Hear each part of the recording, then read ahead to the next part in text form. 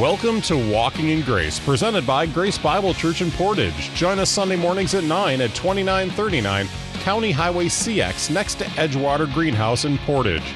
You can also visit us online at gbcportage.com. Today we continue the Foundational Framework Sermon Series with Pastor Jeremy Edmondson. You and I have some altar, whether it's real or imaginary, that we place upon it what we want to give or sacrifice for acceptance. Here's a loaded question. How many of you have done something wrong? There you go. And in doing that, were we not trying to at least offer an apology to make up for what we did? Why do we do that? Because we're trying to gain what? Acceptance. We're trying to be accepted again into somebody's good graces where we've deteriorated or diminished that relationship. Sometimes we have guilt that comes upon us that motivates us to that means. Sometimes it almost feels like somebody just stabbed you in the heart because you have conviction. An act of contrition, maybe. Maybe it's just something simply as just saying, I'm sorry. But notice all of it is an offering forward because we want somehow to be accepted. In your handout here, I have down here, probably on the front page, little small paragraph. And I want you to read just the sentence above it, and then we'll read that little paragraph there. It says, we all live according to an altar, and we all submit some sort of offering for the sake of acceptance. This is what is known as someone's, say it, church, worldview. You make the decisions that you make. You live by the convictions that you do. You decide when to say you're sorry or to bear a grudge based off of convictions that are deeply set within you. Based on the very things that run your heart is what it is.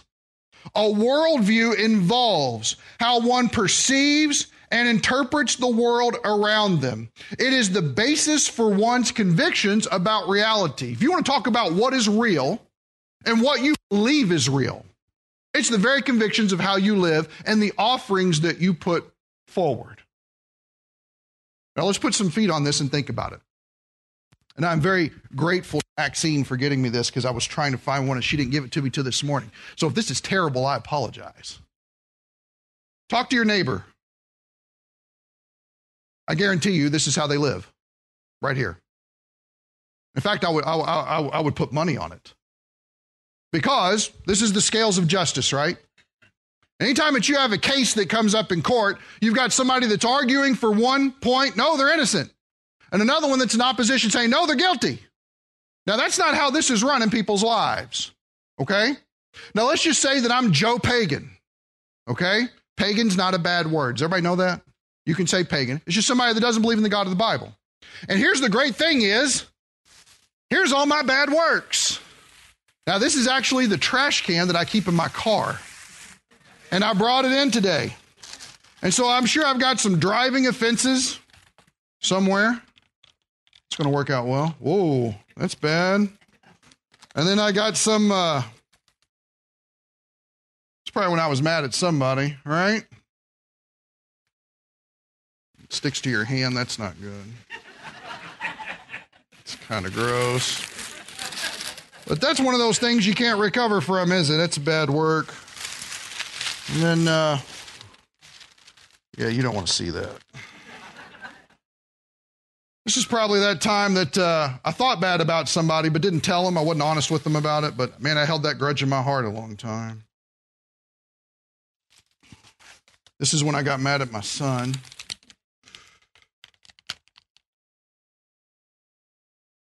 So this is all my bad works. How's that look? Looks lopsided, doesn't it? You think the guy that lives next door to you probably lives by this? Right? What's my bad works? But, don't sell me out short because I have good works. This is not gold. Did my mic go out? No, it's on. Okay, good. These are your good works, right? See, the thing is that I got caught at Walmart for shoplifting a coffee maker. Bad works. But wait a second. I was nice to the guy. Oh, that outweighs it. That's good. And shook hands with people and I try to be nice. And, well, I'm not as bad as the other guy, right? That's a pretty big one. So notice, maybe I have enough good works that will outweigh my bad works before God or whoever it is that really matters. I mean, that's how we live, isn't it? As long as my works outweigh what I was doing previously, I'm accepted. But does that work? Does it work? Why is that? Well, there's no blood, yes, but Jeremy, you got caught shoplifting the coffee maker at Walmart. Uh-oh. But, wait, officer. Think of all the coffee makers that were there that I didn't shoplift. I mean, there were at least 12 of them. And I didn't even take the one that said bun on it. I took the Mr. Coffee. So, I mean, in fact, there were a lot of products in Walmart that I didn't shoplift. Do you think any judge in their right mind is going to go, you know what? That's a great point. Go free. Does that work on eternity's scale? It never works, does it? And yet, how many people do you know live by the scales? In fact, let me give you a primary instance. Islam, one of the fastest growing religions in the world. They live by the scales. More good works than bad works. The problem is you can never know if you have more good works than bad works. And so you've got to find some way to tip the scales in your favor. Therefore, we have death for a holy cause. How about the whole idea of karma, right? If you do enough good things for people, it will cancel out the bad things. And if you do the good will come around back to you. Is that true? No, I know a lot of gracious and giving and sacrificial servant-minded Christians who don't have any kind of repayment here in this life, but a rich reward in the future. So notice, regardless of whatever I think all my good stuff is that I could lay out here on the table and look how it's worth, it doesn't really matter in the grand scheme of things, does it? Here's the problem. The problem is that even though I've done bad, I deserve to be punished for the one bad thing. So in doing so, this is really my problem. My problem is that, number one, I have sin. The very basic thing of all of it is I have a sin problem. I can't help but to do wrong. That's what's going to happen. With the sin problem, it incurs consequences of anything that I do. Anybody ever sinned and had consequences? In fact, the whole desirous lust that we have after sin is, can I sin and get out from under the consequences? Or here's how we say it, can I get away with it? Now, we'd never say that out loud. That makes us sound sinful. But does it not roll around in here? It does. So not only do I have the problem of consequences, but sin is deserving of what?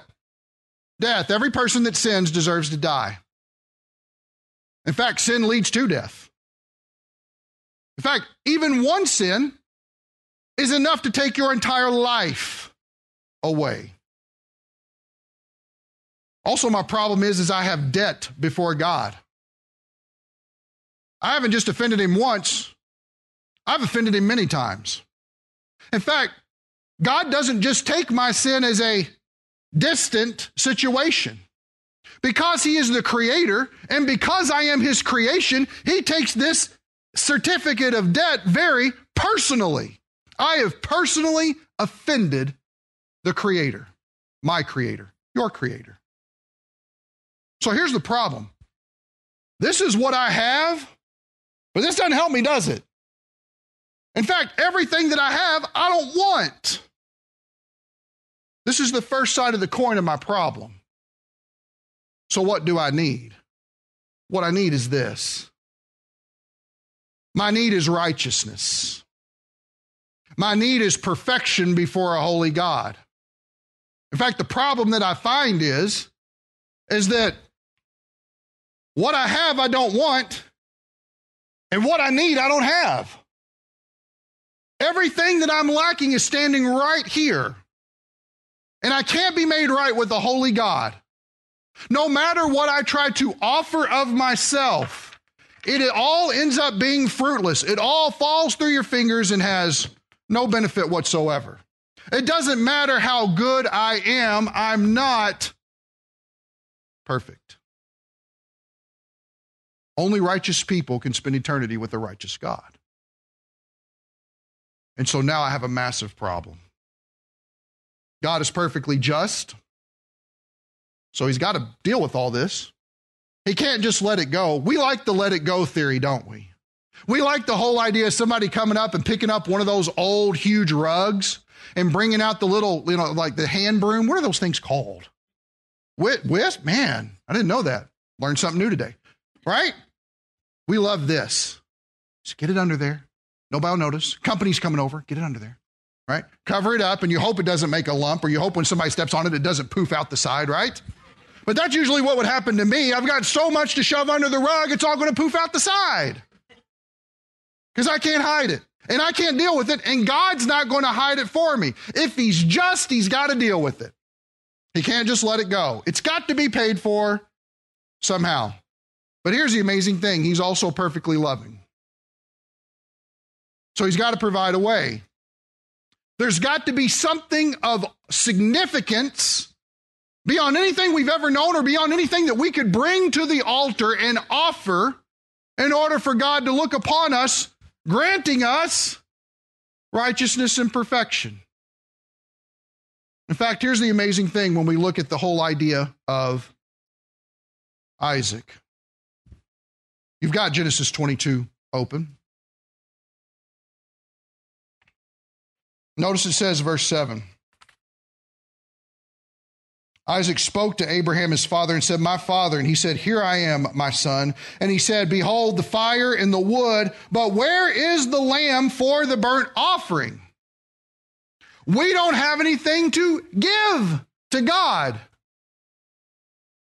Look at Abraham's next remark. Abraham said, "God will provide for himself the lamb for the burnt offering, my son." And the two of them walked on together. Now, here's what's amazing, verse 13. Then Abraham raised his eyes, and he looked, and behold, behind him, a ram caught in the thicket by his horns. And Abraham went and took the ram and offered him up for a burnt offering. Pay attention to it. How? In the place. Everybody see that? In the place of his son. It's the idea of a substitute.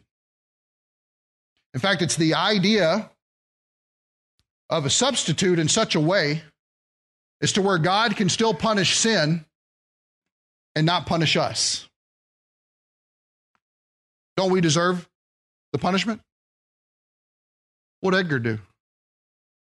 Anything? No. And yet what happens? Get off the altar.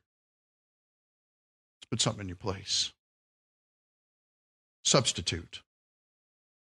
The idea that if we're going to be made right with God, here's what we find out when we go through all of our talents, all of our time, all of our endeavors, all of our schooling, all of our innovative ideas, all of our planning, everything that we tried to conjure and put together, here's what we find out. It's all filthy rags before a holy God. So we've got to get something outside of ourselves and outside of this world in order to bring to the forefront for it all to make sense. Very interesting passage. Turn with me to Colossians 2.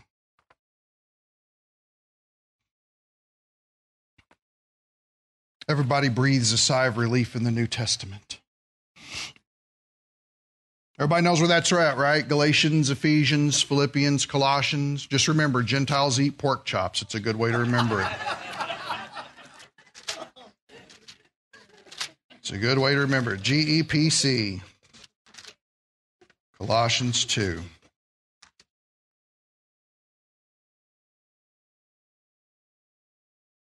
In Colossians chapter 2, we're going to look at a couple verses here. Look at verse 13. Everybody there? When you were dead in your transgressions. Notice he uses past tense. And here's the reason why this is important. Every person in this room and every person outside of this room, that's where we start. We all start in a situation where we are dead before God, separated in our transgressions. It says here, when you were dead in your transgressions and the uncircumcision of your flesh, he made you alive together with him, with Christ. In other words, just as Jesus is resurrected from the dead, so he makes you and I alive together with him. And notice it says here, benefit number 1, having forgiven us all our transgressions. Now, I'm not a scholar, but I'm going to go ahead and believe that the word all means all. Did you know that? All of your transgressions have been forgiven. All.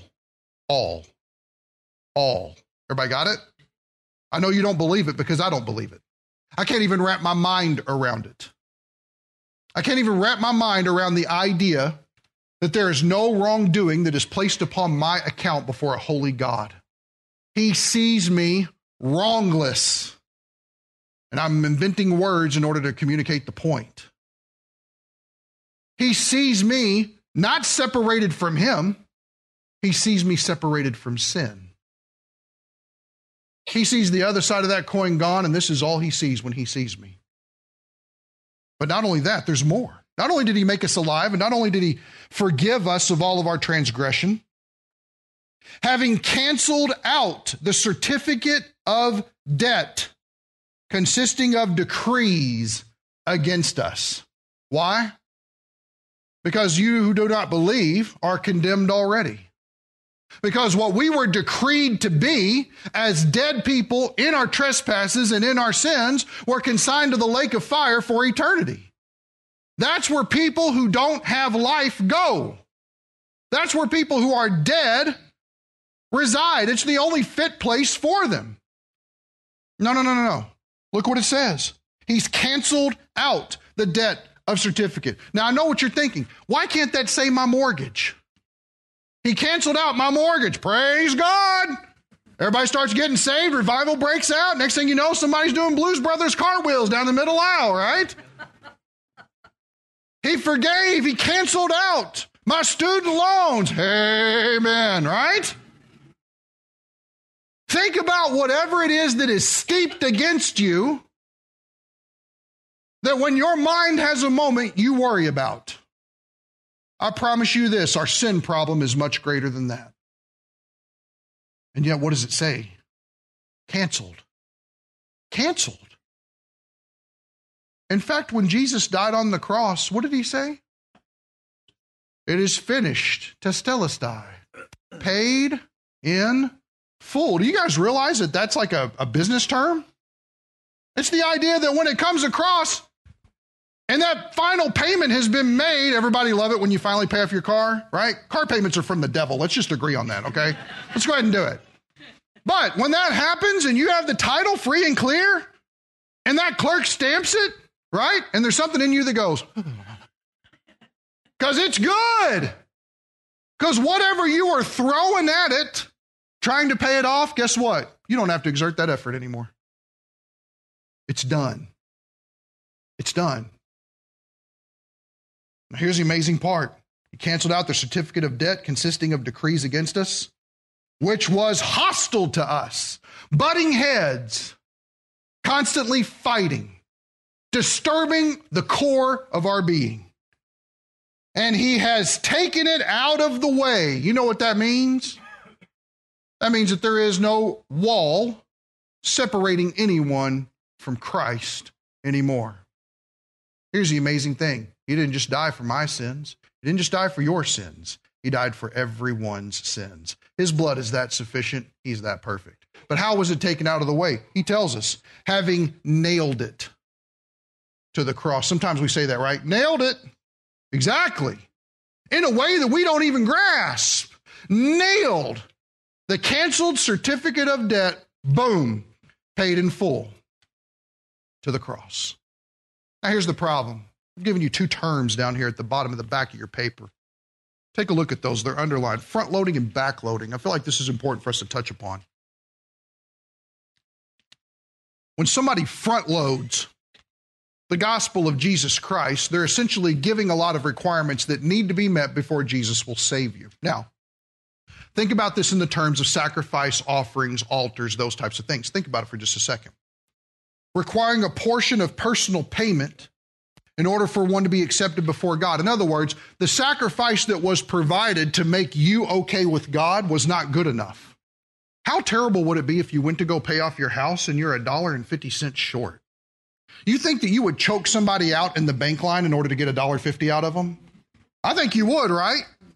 So close, and what do? Oh, no! And I'm hoping that it's Tom next in line, right? But then he's gone. Give me that, right? And pay it off. Get it done. When we share the gospel with people and talk to them about how the sin problem has been paid in full and dealt with, anytime that we put some sort of stipulation or requirement upon them in order for Jesus to accept them, we front-loaded the gospel. We've in other words, if Jesus has been the one who has moved the wall out of the way by the cross, we're the one that's trying to rebuild one, maybe not as tall, but still, you got to jump over it in order to get there. You can't be accepted by God because you have this and this in your life.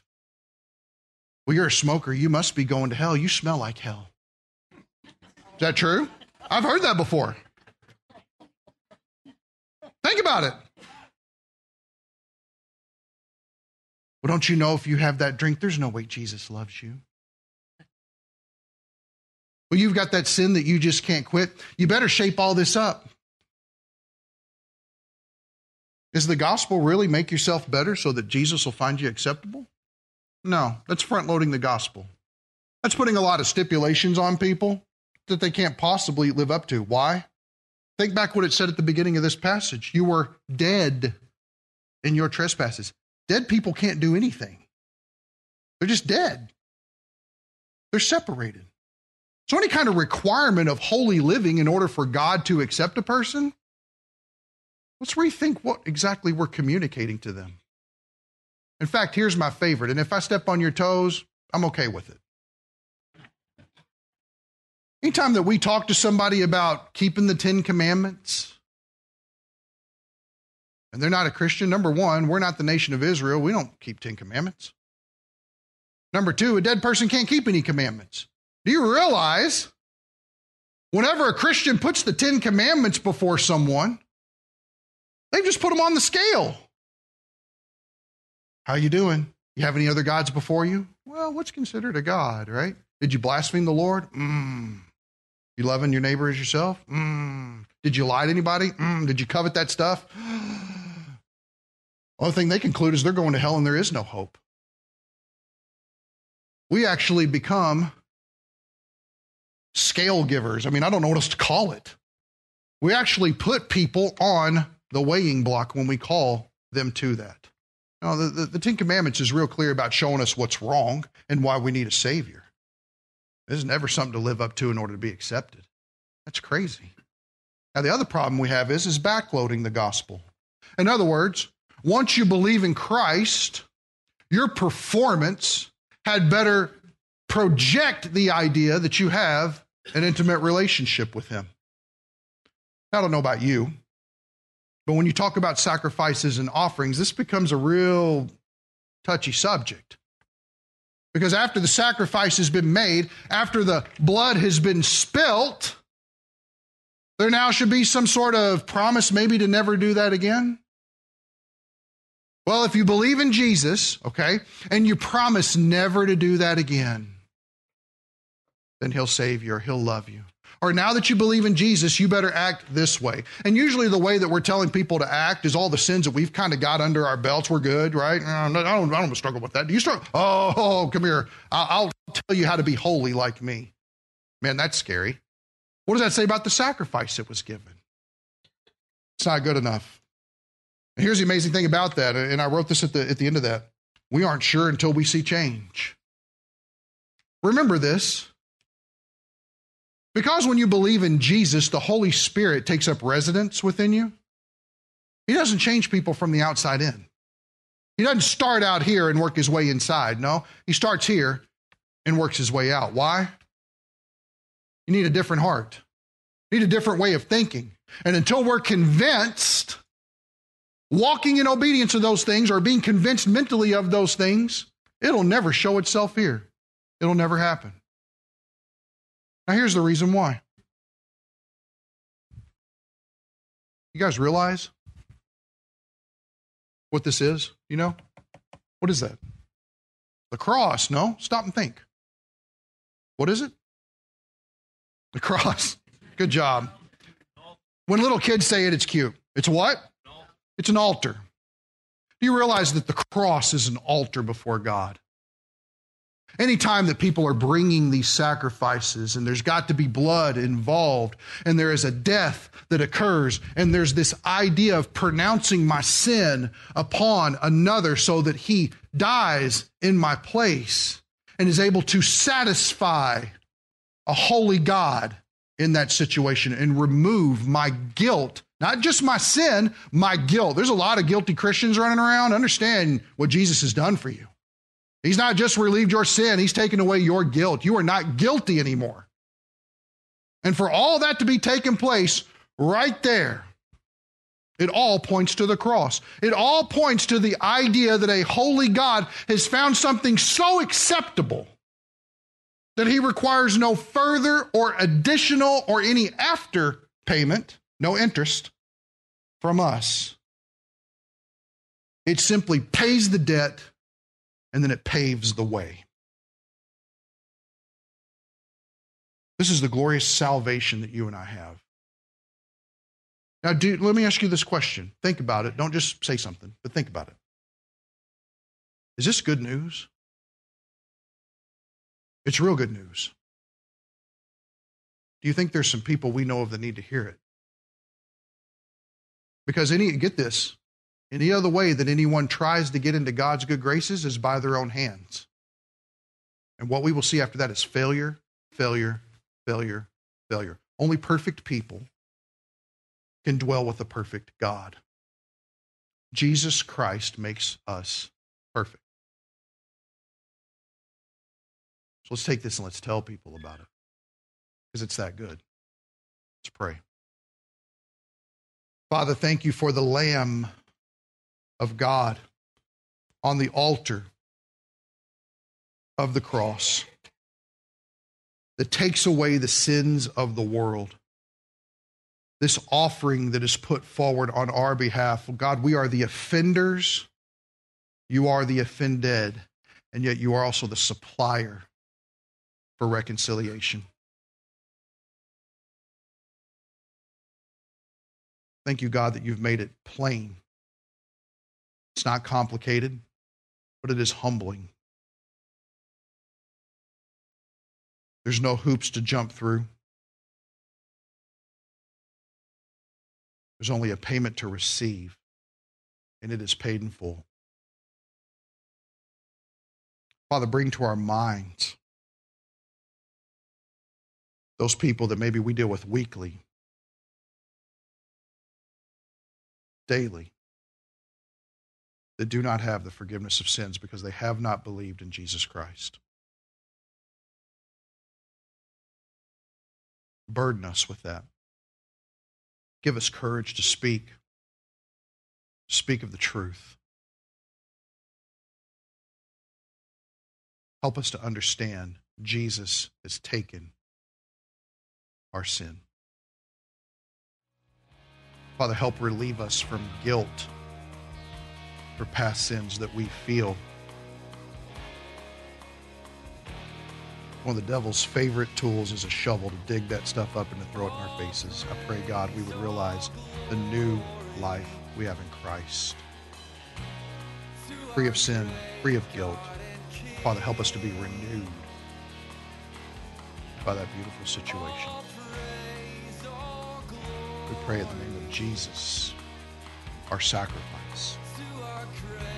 Thank you for listening to Walking in Grace, presented by Grace Bible Church in Portage. If you have any questions or comments, please contact us at P.O. Box 534, Portage, Wisconsin 53901, or email us at gracebibleportage@gmail.com.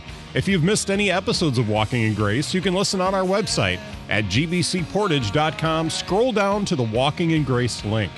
Also, you can join us Sunday mornings at 9 at Grace Bible Church, located at 2939 County Highway CX, next to Edgewater Greenhouse in Portage, Wisconsin.